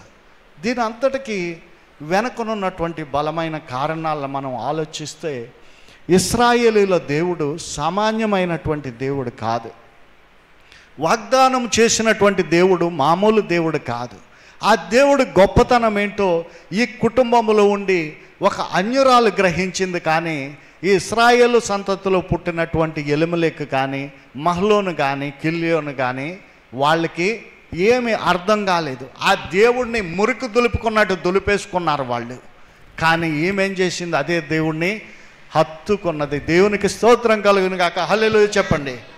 తనతో కూడా వచ్చుటకు తనకు మనసు కుదిరినదని నయోమి తెలుసుకున్నప్పుడు అందును గురించి ఆమెతో మాట్లాడుట మానేను కనుక వారిద్దరూ బెత్లెహేము వరకు వచ్చుటకు ప్రయాణము చేసిరి. ఇంకా నయోమికి ఇంకా మాట లేదు, ఇంకేం మాట్లాడుకు, నువ్వు నేను నీతో వస్తున్నాను, నీతో ఉంటున్నాను, నీతో చేస్తున్నాను, నువ్వు ఎక్కడుంటే అక్కడ ఉంటాను, నువ్వు ఏ జనాంగంతో ఉంటే ఆ జనాంగమే నా జనాంగం, నాకు ఈ జనాంగం అక్కర్లేదు, నాకు మోయాబు దేశం నాకు అక్కర్లేదు, మోయాబు ప్రజలు నాకు అక్కర్లేదు, నా తల్లి నాకొద్దు, నా తండ్రి నాకొద్దు, నా సోదరులు నాకొద్దు, నాకు ఇంతకుముందు ఉన్నటువంటి బాయ్ ఫ్రెండ్ కూడా నాకొద్దు.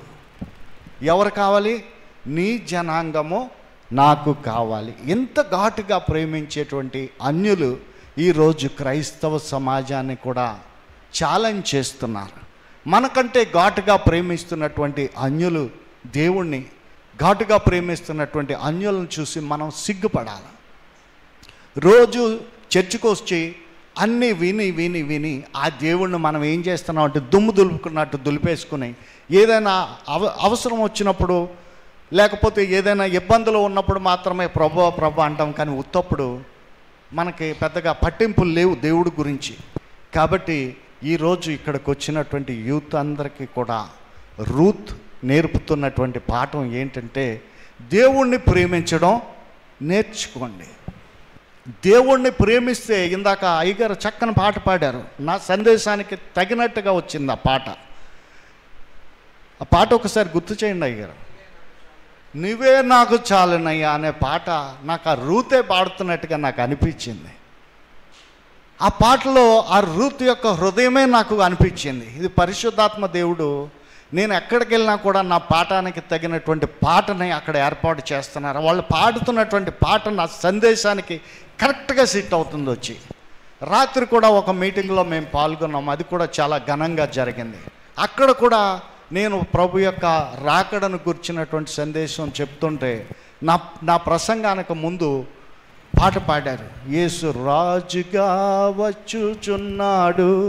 ఆ పాట మీరంతా వినే ఉంటారు కదా. ఆ పాటలో ఉన్నటువంటి ప్రతి మాట కూడా నా సందేశంలో ఉంది. దేవుడు ఆయన్ని ప్రేమించడం మనం నేర్చుకున్నప్పుడు ఆయన మనల్ని ప్రేమిస్తారు. దేవునితో ప్రేమలో పడాల్సినటువంటి మనం లోకముతో ప్రేమలో పడుతున్నాం. అనేక లోక సంబంధమైనటువంటి విషయాలే మనకు ప్రధానం తప్ప దేవుని మాట మనకు ప్రధానం కాదు. మనలో చాలామంది ఏం చేశారంటే దేవుణ్ణి పక్కకు తీసేసి డబ్బే ప్రధానం అనుకుంటున్నారు. డబ్బు ఉంటే బ్రతుకుతాం అనుకుంటున్నారు చాలామంది. డబ్బు మనల్ని బ్రతికించలేదు. ఎలిమెలెకు మోయాబు దేశంలో సమృద్ధి ఉంది, అక్కడ నేనేదో వ్యాపారం చేస్తాను, పెద్ద డబ్బు సంపాదిస్తాను, నా పిల్లలకి అక్కడ పెళ్ళిళ్ళు చేస్తాను, నేను ధనవంతుడిలాగా జీవిస్తాను అనుకుని ఏమయ్యాడు? లాస్ట్కి అక్కడ చచ్చిపోయాడు. ఆయన తర్వాత ఆయన కుమారులు కూడా బుద్ధి తెచ్చుకోలేదు. వాళ్ళు కూడా ఏం చేశారంటే, వాళ్ళు తండ్రి ఏ తప్పు అయితే చేశాడో కుమారులు కూడా అదే తప్పు చేశారు. ఇప్పుడు నయోమి ఏం చేసిందంటే బయలుదేరి ఎక్కడికి వస్తుంది? మరలా యోధా, బెత్లెహేము, ఎఫ్రాతా అక్కడికే వస్తుంది. అక్కడ ఏముందంటే ఆమెకి అక్కడ ఇల్లు ఉంది, అక్కడ పొలం ఉంది, ఆమెకి బంధువులు కూడా ఉన్నారు. ఈ బంధువుల దగ్గరికి మరి ఆమె వస్తున్నప్పుడు ఆమె ఊర్లోకి ఇలాగ ఎంటర్ అయిందో లేదో జనులందరూ గుమికూడి వచ్చి ఈమె నయోమి కదా, ఏమన్నారు? ఈమె నయోమి కదా. నయోమి అనగా అర్థమేంటో తెలుసా? ఏమా? మధురం. మధురమైనది. వెరీ గుడ్, మంచి మాట చెప్పారు. మధురం అనేటువంటి అర్థము నయోమి అనేటువంటి మాటకి. అరే మధురం వచ్చింది, మధురమ్మ అన్నారు అందరూ కూడా. ఆమె ఏమన్నదంటే, దయచేసి నన్ను మధురమ్మ అని పిలవకండి, అటువంటి పరిస్థితి నా జీవితంలో లేదు, అంత మధురమైన జీవితం నాకు లేదు, అది దేవుడు నాకు తీసేశారు. కాబట్టి నన్ను ఏమని పిలుస్తారు మీరు? మారా అని పిలవండి. మారా అంటే ఏంటి? చేదు. వెరీ గుడ్, మీరందరూ చాలా ఎడ్యుకేషన్లో గట్టిగా ఉన్నారు. చేదు అని పిలవండి. ఆ తీయదనం నా జీవితంలో లేదు. నా భర్త చచ్చిపోయాడు, నా 2 కొడుకులు చచ్చిపోయారు, నాకు ఇక ఘనత ఏముంది? ఏమీ లేదు. నేను ఒక దిక్కులేని అనాథలాగా, ఇదిగో నాతో ఉన్నటువంటి నా కోడలు ఉంటానని చెప్పింది నాతో. మరి ఎంతకాలం ఉంటుందో, మాట నిలబెట్టుకుంటుందో లేదో తెలీదు. ఎవడన్నా మంచి కుర్రగాడు కనపడితే మరి వాడితో పడిపోద్దేమో మరి తెలీదు. కాబట్టి నన్ను ఏం చేస్తారు మీరు? నయోమి అని పిలవకండి, మారా అని పిలిస్తే బాగుంటుంది. నా పేరు దానికి సరిపోతుంది. నా పేరు. మనలో కూడా చాలామంది జీవితాలు మధురంగా లేవు. పేరుకి మంచి మంచి పేర్లే పెట్టుకున్నాం, కానీ ఆ పేర్లకు తగినటువంటి వాతావరణం మనలో లేదు. కరుణమ్మ అని పెట్టుకుంటుంది ఒక ఆవిడ, కరుణ కనికరం అనేవి ఆవిడలో ఉండదు. ప్రేమ కుమార్ అని పెట్టుకుంటాడు ఒక ఆయన, అసలు ఆ ప్రేమే లేదు. యేసుపాదం, యేసురత్నం, ఇంకా యోసేపు, ఎన్నెన్నో పేర్లు పెట్టుకుంటారు, కానీ ఆ స్వభావం పొరపాటును కూడా వాళ్ళలో ఉండదు. మందు దుకాణం దగ్గరికి వెళ్ళి మీరు ఫస్ట్ లైన్లో ఉన్నటువంటి 10 మంది పేర్లు అడగండి, మనోళ్ళే వాళ్ళు ఏం చేశారంటే దేవుణ్ణి దులిపేసుకున్నారు. ఇలాగ దులిపేసుకుని వాళ్ళు అక్కడి నుంచుని దేన్ని కౌగలించుకుంటున్నారంటే మరణాన్ని వాళ్ళు కౌగలించుకుంటున్నాడు. వాడు తాగి చావడానికి తప్ప బతకడానికి కాదు అది. కాబట్టి ఇక్కడ నయోమి ఇలా మరలా తిరిగి వచ్చేస్తే, ఇప్పుడు వీరు నయోమి, రూతు, వీళ్ళిద్దరికి ఏం కావాలి? ఆహారము కావాలి. They want food. ఈ ఫుడ్ కావాలంటే మరి ఎలాగా? ఎక్కడో చోట ఏదో ఒకటి చెయ్యాలి. ఇప్పుడు నయోమి అయితే పెద్ద వయసులో ఉంది, ఈ రూత్ అయితే యవ్వనస్తురాలు. ఈ యవ్వనస్తురాలు ఏం చెప్తుందంటే, మరి నువ్వు నాకు సెలవిస్తే అమ్మా నయోమి, నువ్వు నాకు సెలవిస్తే నేను అలాగా పంట పొలాల వైపు వెళ్ళి అక్కడ ఏదైనా పంట పొలాల్లో ఏదైనా ధాన్యం గింజలు దొరికితే అవి ఏరుకుని వస్తాను, అవి మన ఇద్దరం వంట చేసుకుని మనం తిందామని చెప్పేసి అత్తగారితో చెప్తే, అత్తగారు ఏమందంటే, వెళ్ళమ్మా వెళ్ళు పర్వాలేదు అని అంటే, ఈ రూతు వెళ్ళి ఒక చేనులో పరిగా ఏరుకుంటుందని రాయబడి ఉంది. కాబట్టి ఆమె వెళ్ళి పొలములో వచ్చి చేను కొయ్యవారి వెనుక పొలములో ఏరుకుంటుందట. ఆ పొలములో ఆమె పోయిన భాగము ఎలిమెలెకు వంశవాడైనటువంటి బోయాజుదని 3వ వచనంలో రాసి ఉంది. అక్కడేమో పొలము కోస్తున్నారు, ఆ పంట అంతా పనులంతా తీసి వాళ్ళు జాగ్రత్త చేసుకుంటుంటే ఈ రూత్ ఏం చేస్తుంది? ఆ పంట ఏరుకొని వెళ్ళిపోయిన తర్వాత ఆ వెనకాల కొంచెం విడిచిపెట్టేస్తుంటారు, ఏదో ఒకటి జారిపోతుంటుంది. ఆ జారిపోయినవన్నీ కూడా ఆమె ఏరుకుని ఆ పొలమంతా తిరిగితే ఏమొస్తుంది? కొంచెం దొరుకుతాయి వాళ్ళకి, కొంచెం గింజలు దొరుకుతాయి. ఆ గింజలు ఇంటికి తెచ్చుకొని ఆ రోజు వండుకొని తింటే వారికి కడుపు నిండుతుంది, మరుసటి రోజు వరకు వాళ్ళు బ్రతుకుంటారు. అయితే దేవుడు ఒక ప్రత్యేకమైనటువంటి ఒక పనిని చేశారు ఇశ్రాయేలీయుల కోసం. అదేమిటంటే లేవికాండం 23వ అధ్యాయము 22వ వచనంలో మనం చూస్తే, లేవికాండము 23వ అధ్యాయము 22వ వచనంలో చూస్తే, మీరు మీ పంట చేను కోయినప్పుడు నీ పొలము యొక్క వారలను పూర్తిగా కోయకూడదు, నీ కోతలో రాలిన పరిగను ఏరుకొనకూడదు, బీదలకును పరదేశులకును వాటిని విడిచిపెట్టవలెను, నేను మీ దేవుడైన యెహోవాను. మీరు ఏం చేయాలంటే, మీకు పొలాలు ఇచ్చాను, మీకు పంటలు ఇచ్చాను, మీకు స్వాస్థ్యం ఇచ్చాను, మీకు భూమి ఇచ్చాను, ఫ్రీగా పంచిపెట్టాను మీ అందరికీ భూమి. మీరేం చేస్తారంటే, మీ పంట మీరు కోసుకుని మీరు ఇంటికి తీసుకెళ్ళేటప్పుడు ఏం చేస్తారంటే, ఆ గట్లు వారమ్మటే కొయ్యకండి, విడిచిపెట్టేయండి. ఎందుకు విడిచిపెట్టేయమన్నారు దాన్ని? అది ఎవరికి కావాలి? పక్షుల కోసమా, జంతువుల కోసమా? కాదు. ఎవరికని రాయించారు ఇక్కడ? బీదలకు పరదేశులకు వాటిని విడిచిపెట్టవలెను. ఈ మాట బహుశా రూతుకి తెలుసు అనుకుంటున్నాను నేను. మోయాబు దేశంలో ఉండగానే వీళ్ళ దేవుడి గురించి కనుక్కుంటే చాలా విషయాలు తెలిసాయి. వీళ్ళ దేవుడు ఎంతో దయగలిగిన దేవుడు. బీదల కోసం, అనాథల కోసం, మరి ఎవరు భర్తలు లేనటువంటి వాళ్ళ కోసం, పరదేశుల కోసం ఆ చేను యొక్క వారలమ్మట మీరు విడిచిపెట్టేయండి పంట, అది బీదలు పరదేశులు దాన్ని తీసుకుని తింటారు అని చెప్పారు. ఇప్పుడు ఈ రూత్ వెళ్ళి ఆ వారలమ్మటే విడిచిపెట్టిన పంటంతా కోసి ఆ గింజలు దులిపి ఆ గింజల్ని ఇంటికి పట్టుకుని వస్తే నయోమి ఏం చేసిందంటే చాలా సంతోషించింది. వారు వండుకుని తృప్తి చెందారు. అయితే ఈ క్రమంలో మరుసటి రోజు కూడా ఆమె బహుశా వెళ్ళి ఉంటుంది ఆ పొలంలోకి. వెళ్ళి మళ్ళా అలాగే పొద్దున్నుంచి సాయంత్రం వరకు. మనం ఇక్కడికి ఎన్ని గంటలకు రమ్మన్నాం? ఎన్ని గంటలకి? 9. ఎవరు వచ్చారో చెప్పండి, చెయ్యి. అతను 9కి వచ్చిన వాళ్ళు ఎవరో? దేవుడు మిమ్మల్ని ఆశీర్వదించను కాక. కానీ పొంజడే లెగిసాయి చేతులు. కానీ ఎక్కువ మంది ఏం చేశారు? 9కి రమ్మంటే 9కి మేము రాము. ఎందుకు రావాలి? దేవుడి మాట. భోజనం టైం చూద్దాం. చాలా కార్యక్రమాలు అలాగే నడుస్తున్నాయి. క్రైస్తవ కార్యక్రమాలు చాలా మనం బాధపడాల్సినటువంటి విషయం.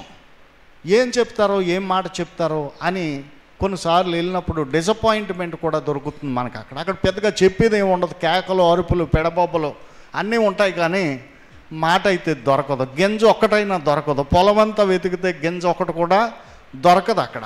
అలాంటప్పుడు నిరాశగా వస్తాం. ఇవన్నీ కూడా ఇలాగే జరుగుతాయిలే, ఎందుకు మనకు పెద్ద అవసరం లేదనుకునేటువంటి పరిస్థితులు కూడా ఉన్నాయి. అయితే ఈమె ఉదయం నుంచి సాయంత్రం వరకు కూడా ఆ పంట పొలంలో ఒక మంచినీళ్ళు బ్రేక్ తప్ప ఇంకేం బ్రేకు అమ్మాయి తీసుకోవట్లేదు. తినడానికి కూడా ఏం తెచ్చుకోలేదు ఆమె ఇంటి దగ్గర నుంచి. ఇంట్లో కూడా ఏమీ లేదు ఆమెకి. లంచ్ బాక్స్ తెచ్చుకోలేదు, క్యారేజీ తెచ్చుకోలేదు, ఏమీ లేదు ఆమెకి. పొద్దు నుంచి సాయంత్రం వరకు ఎంతో శ్రద్ధగా అన్ని ఏరి అదంతా కూడగట్టుకుని పని వాళ్ళ కంటే ముందొచ్చింది, పని వాళ్ళ కంటే లేటుగా ఆమె వెళ్ళింది. ఈ వెళుతున్నప్పుడు ఈ పని వాళ్ళంతా ఎవరు ఈ అమ్మాయి? మన ఊర్లో ఎప్పుడు ఇంతకుముందు మనం చూడలేదు. ఎవరమ్మా నువ్వు? ఏ ఊరమ్మా మీది? ఎవరి తాలూకు అమ్మ మీరు అని అడిగితే మాది మోయాబు దేశము, నన్ను పెళ్లి చేసుకున్నటువంటి వాడు మహలోను లేకపోతే కిల్యోను, మా మావగారు పేరు ఎలిమెలేకు, మా అత్తగారి పేరు నయోమి, వారికి చెందినటువంటి అమ్మాయిని నేను. మాది మోయాబు దేశం. మోయాబు దేశమా? మోయాబు దేశం వాడిని మా బంధువులు పెళ్ళిళ్ళు చేసుకున్నారా? మా ఇశ్రాయేలీలు మిమ్మల్ని పెళ్ళిళ్ళు చేసుకున్నారా? చేసుకున్నారా? అయితే ఇక్కడికి వచ్చి ఎందుకు ఏరుకుంటున్నాం అంటే, నా మొగుడు చచ్చిపోయాడు, నా మామ చచ్చిపోయాడు. ఆ పొలంలో ఉన్న వాళ్ళందరికీ అర్థమైపోయింది స్టోరీ. వీళ్ళంతా రాంగ్ రూట్లో వెళ్తున్న కేసులు వీళ్ళు. కానీ ఈ అమ్మాయిని చూస్తే వాళ్ళకి ఇంకొక విషయం మెంగడి పడలేదు. ఏంటంటే శ్రద్ధగా ఏరుకుంటుంది ఆ పరిగంతా కూడా. ఇది చూసినటువంటి వాళ్ళు పాపం ఈమెకి చాలా కష్టంలో ఉంది, బాధలో ఉంది అని చెప్పి వాళ్ళు ఆమె పట్ల కొంచెం దయ చూపించారు. ఆ తర్వాత ఇంతలో ఆ చేను గల ఓనర్ ఎవరైతే ఉన్నాడో ఆయన పేరేంటి? బోయాజ్ వచ్చాడు.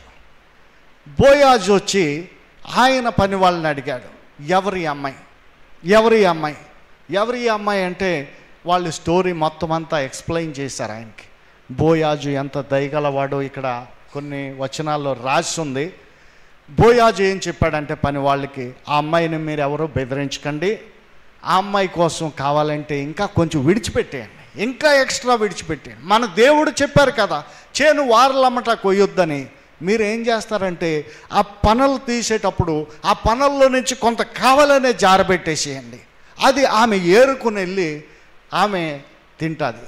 ఎంత శ్రద్ధగా ఈ గింజల్ని తీసుకొని వెళుతున్నటువంటి ఈమె ఎవరో కానీ చాలా మంచి పిల్లలాగా ఉంది, పాపం చాలా కష్టంలో లాగుంది అని ఎంతో దయ చూపించాడు, కనికరం చూపించాడు. వాడు అస్సలైనటువంటి ఇశ్రాయేలీయుడు. దేవునికి స్తోత్రం కలుగును గాక. అటువంటి వాడిగా క్రైస్తవుడు ఉండాలని దేవుడు కోరుకుంటున్నారు. ఇతను ఎంతో ధనవంతుడని కూడా రాయబడింది. ఇతని గురించి ఇంట్రొడక్షన్ చూస్తే, నయోమి పెనిమిటి ఒకడు ఉండెను, బంధువు ఒకడు ఉండెను, అతడు చాలా ఆస్తిపరుడు, అతడు ఎలిమెలెకు వంశపు వాడై ఉండెను, అతని పేరు బోయాజు అనే మాట రాయించబడింది. ఇప్పుడు ఈ బోయాజు ఆ అమ్మాయితోటి మాట్లాడాడు, కుమారి నా మాట విను, నువ్వేం చేస్తావంటే నీ గురించి నేను అంతా తెలుసుకున్నాను, నీ గురించి కనుక్కున్నాను. నీ భర్త చనిపోయిన తర్వాత నువ్వు అత్తగారితోటి నువ్వు ఎలా వ్యవహరించావో, నీ దేశాన్ని, నీ ప్రజల్ని అందరినీ విడిచిపెట్టి మా దేవుణ్ణి, మా జనాంగాన్ని, మా యొక్క ప్రాంతాన్ని నువ్వు ఎంతో ప్రేమించి ఇక్కడికి వచ్చి నువ్వు మాతో ఉంటున్నటువంటి విధానం నేను తెలుసుకున్నాను నీ గురించి. కాబట్టి నువ్వేం చేస్తావంటే వేరొకరి పొలంలోకి ఎక్కడికి వెళ్ళకు, మా పొలంలోనే నువ్వు ఏరుకో, మా పొలంలోనే ఏరుకో. నేను మరి ఇక్కడ ఉన్నటువంటి పని వాళ్ళందరికీ ఆజ్ఞాపించాను, నిన్నెవరు కూడా ఇబ్బంది పెట్టరు, నిన్నెవరు అవమానించరు, నిన్నెవరు కూడా మరి దూషించరు, ద్వేషించరు. నువ్వేం చేస్తావంటే నీకు వాటర్ కావాలంటే అక్కడ ఉంది, నీకు భోజనం కావాలంటే అక్కడ ఉంది, నీకు ఏదైనా రెస్ట్ తీసుకోవాలంటే అదిగా చెట్టు నీడన మేము ఇలా టెంట్ లాగా వేసాం, అక్కడికి వెళ్ళి రెస్ట్ తీసుకో, ఇక్కడ ఏరుకో, ఇంకెక్కడికి వెళ్ళకు అని ఎంతో చక్కగా చెప్పి ఎంతో దయ చూపించి ఈ పరదేశురాలైనటువంటి మోయాబు స్త్రీ మీద ఎంత దయ చూపించాడంటే, ఆ బోయాజులో ఎవరు కనపడతారో తెలుసా మీకు? చెప్పండి, ఎవరైనా కనపడుతున్నారా మీకు? ఎవరు? యేసు ప్రభువారే కనపడతారు. ఆయనలో ఉన్నటువంటి దయ, జాలి, కనికరము యేసు క్రీస్తులో మాత్రమే ఉంది. ఆయనని ఆశ్రయించినటువంటి బోయాజు మరి ఈ రూతు పట్ల ఎంతో దయ చూపిస్తే, మరి రూతు ఏం మాట్లాడుతుందో 13వ వచనంలో చూస్తే, అందుకు ఆమె, నా ఏలినవాడా, నేను నీ పనికత్తెలలో ఒకదానిని కాకపోయినను నీవు నన్ను ఆదరించి నీ దాసురాలునకు నా యందు ప్రేమ కలిగి మాట్లాడేది గనుక నా ఎడల నీకు కటాక్షము కలుగనిమ్మని చెప్పాను. మరి బోయాజు ఆమెకి భోజనం ఇచ్చాడు, నీళ్ళు ఇచ్చాడు. మరి ఆమె పొలంలో గింజలు ఏరుకోవడానికి దేవుడు అతనికి కరుణ, దయ ఇచ్చారు. ఈ గింజలు ఏంటో తెలుసా? ఆత్మీయ అర్థమేంటో తెలుసా? ఈ గింజలు దేవుని వాక్యము. దేవునికి స్తోత్రం కలుగునుగాక. హల్లెలూయా చెప్పండి గట్టిగా, హల్లెలూయా. ఈ గింజలు ఆమె అంత శ్రద్ధగా ఏరుకుంటుంది చూసారా? ఈ గింజలు దేన్ని పోలి ఉన్నాయంటే దేవుని వాక్యాన్ని పోలి ఉన్నాయి. ఆ గింజలని అన్యులు ఏరుకుంటున్నట్టుగా క్రైస్తవులు ఈరోజు ఏరుకోవట్లేదు. వాళ్ళకి వెక్కసం అయిపోయాయి ఈ గింజలు, అసహించుకుంటున్నారు. ఇవా ఏముందలే మాకు అవసరం లేదనుకుంటున్నారు. కానీ అన్యులు ఏం చేస్తున్నారు? ఆ గింజల మేము తిని బ్రతకాలి, ఈ దేవుడు ఎవరో మాకు దేవుడిగా ఉండాలి, ఈ దేవుడు ఇచ్చేటువంటి ఆ జీవజలం మేము తాగాలి, ఈ దేవుడు ఇచ్చేటువంటి ఈ ఆహారం మేము తినాలి అని దేవుడు ఎంత జ్ఞానవంతుడో చూడండి. అన్యుల కోసం కూడా చేను వారల్లో విడిచిపెట్టండి అని ఇశ్రాయేలీయులకి ఆజ్ఞాపించారు. ఎవడైనా కనుక కక్కుర్తిగా మొత్తం కోసుకెళ్ళిపోయాడు అనుకోండి, వాడు ఆశీర్వాదం వాడు పొందడు. కొన్ని గింజలు ఎవరికి విడిచిపెట్టాలి?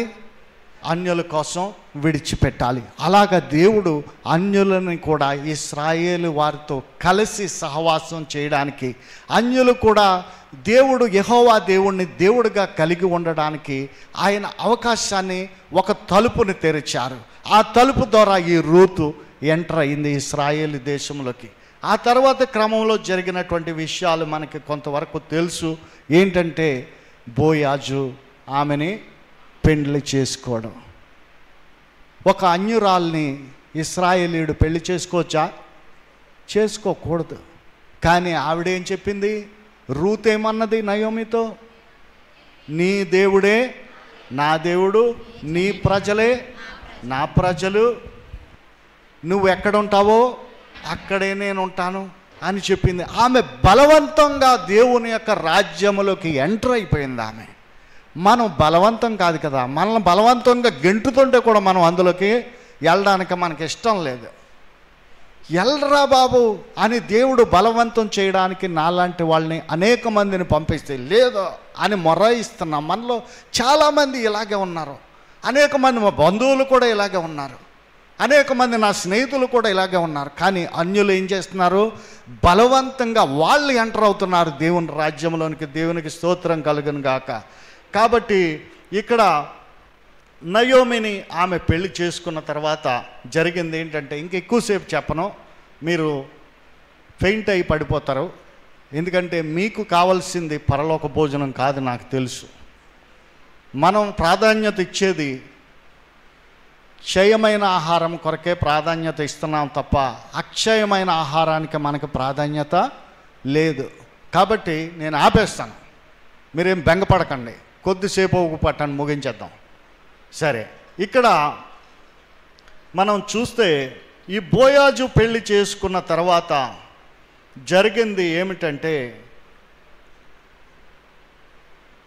13వ వచనం, ఎక్కడిది? 4వ అధ్యాయం 13వ వచనం. కాబట్టి బోయాజు రూతును పెండ్లి చేసుకుని ఆమె యొద్దకు పోయినప్పుడు యెహోవా ఆమె గర్భవతి అగునట్లు అనుగ్రహించెను గనుక ఆమె కుమారుని కనెను. యెహోవా రూతు బోయాజు చేసుకున్నటువంటి పెళ్ళిని అనుమతించారు. ఎందుకంటే ఈమె చేసుకున్న ఒప్పందం ప్రకారం, మీకు నేను బలవంతంగా గెంటుకొని వచ్చాను ఈ వాగ్దానపు భూమిలోకి, మీకు ఆజ్ఞల్నిచ్చి దాంట్లో జీవించండి అని నేను బలవంతం చేస్తే కూడా మీరు ఇంకా అంతే బలవంతంగా ఆజ్ఞల్లో నుంచి బయటికి వెళ్ళిపోయి ఆ దేశాన్ని కూడా విడిచిపెట్టి మీరు పారిపోవడానికి మీరు ఇష్టపడుతున్నారు. కానీ ఇదిగో అన్యురాలు చూడు, ఈ యవనస్తురాలు చూడు, తను యవ్వన దశలో తన కోరికల్ని ఆలోచనల్ని చంపుకొని దేవుణ్ణి ప్రేమించి మరి బోయాజుతో ఆమె చేసుకున్నటువంటి వివాహాన్ని దేవుడు అనుమతించి వారికి ఏం చేశారంటే గర్భవతి అగినట్లు చేశారు. ఆమెకు ఒక కుమారుడు కూడా పుట్టాడు, ఆయన పేరు ఓబేదు. వెరీ గుడ్, ఓబేదు పుట్టాడు. ఓబేదు పుడితే ఆ ఓబేదు ఎవరో తెలుసా? ఓబేదుకి చాలా చరిత్ర ఉంది, బోయాజుకి చాలా చరిత్ర ఉంది, ఎలిమెలెకుకి చాలా చరిత్ర ఉంది. ఈ చరిత్ర అంతా కూడా తీసి అవతల పడేసి చరిత్రహీనుడిగా మారాడు ఎలిమెలెకు. ఈ బోయాజు చరిత్ర కలిగినటువంటి వాడు, తన చరిత్రని ముగింపు పలుకడానికి అతనికి ఇష్టం లేదు. తన చరిత్ర ఇంకా కంటిన్యూ అవ్వాలి. తన చరిత్ర ఎలా కంటిన్యూ అవుతుందో మీరు చూస్తే, ఇప్పుడు బోయాజుకి రూతుకి కలిసి పుట్టాడు ఎవరు? ఓబేదు పుట్టాడు. ఈ ఓబేదు గురించి రాస్తూ దేవుడు ఏం చేశారంటే, అతడు దావీదునకు తండ్రి అయిన యెషయా యొక్క తండ్రి. ఓబేదు ఎవరంట? దావీదుకు తండ్రి అయినటువంటి యెషయాకి తండ్రి అట ఓబేదు. దావీదుకి గొప్ప చరిత్ర ఉంది, మామూలు చరిత్ర కాదు. బైబిల్లో అనేక అధ్యాయాలు ఆయన కోసమే కేటాయించబడ్డాయి. అనేక బైబిల్ మొత్తంలో దావీదు పేరు ఎక్కడ టచ్ చేసినా కూడా దావీదు అనే సౌండ్ వస్తూ ఉంటుంది. ఏదో పియానోలో ఇలాగ కీ ముట్టుకోగానే కియ్యమని సౌండ్ ఎలాగొస్తుందో అలాగా దావీదు యొక్క పేరు అనేక చోట్ల వినపడతాడు. దావీదు గొప్ప మహారాజుగా వెలుగొందాడు. ఇశ్రాయేలు రాజ్యానికి ఆయన మహారాజుగా జీవించాడు. ఈ రీతిగా దేవుడు ఏం చేశారంటే, దేవుని మాటలో జీవించే వారిని రాజరికపు వ్యవస్థలో భాగస్వాములుగా చేశారు. మోయాబు దేశం నుంచి చరిత్ర లేనటువంటి ఒక రూత్ అనే ఆమె వచ్చింది. ఆమె గత చరిత్ర ఏమీ రాయించబడలేదు బైబిల్లో, కానీ ఇక్కడ నుంచి ఆమె చరిత్ర ప్రారంభమయ్యి ఓబేదును కన్న తర్వాత ఓబేదు ఎవరికి తండ్రి అయ్యాడంటే దావీదుకు తండ్రి అయినటువంటి యెషయాకు తండ్రిగా ఆయన అయ్యాడు.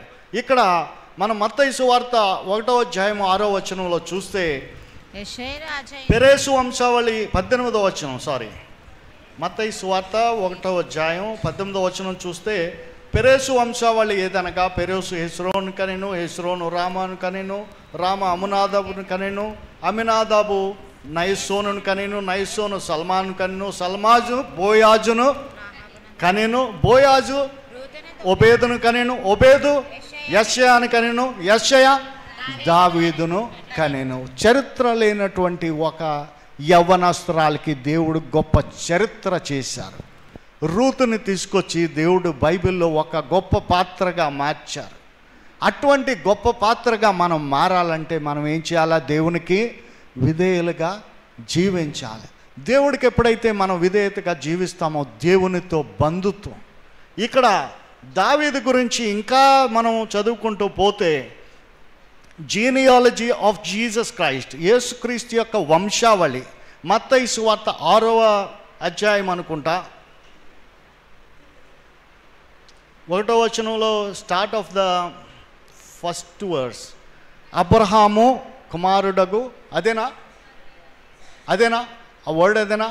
అది. ఇదంతా మీరు చదువుకుంటూ వెళితే ఈ యొక్క దావీదు సంతానంలో నుంచే ఒక గొప్ప వ్యక్తి వచ్చారు. మనం మర్చిపోలేనటువంటి వ్యక్తి. ఎవరా వ్యక్తి? యేసు క్రీస్తు. హల్లెలూయా, హల్లెలూయా, హల్లెలూయా. రూతు మోయాబు, బోయాజు ఇశ్రాయేలీ వంశస్థుడు. వీరిద్దరికి పుట్టినటువంటి ఒబేదు, యెషయా, దావీదు, దావీదు నుంచి క్రీస్తు. ఇప్పుడు క్రీస్తు రక్తములో ఎవరున్నారు? మోయాబు స్త్రీ యొక్క రక్తము కూడా క్రీస్తులో ఉన్నది. You will be a blood line of Jesus Christ if you obey to him. ఆయన నాకు అక్కర్లేదని నువ్వు తుడిచేసుకున్నావు అనుకో, నీ చరిత్ర ఆ యొక్క మరి ఎవరైతే అతను ఏం పేరు, ఎలిమెలెకు చరిత్ర లాగానే అయిపోతాం. చరిత్రహీనులుగా మనం మారిపోతాం.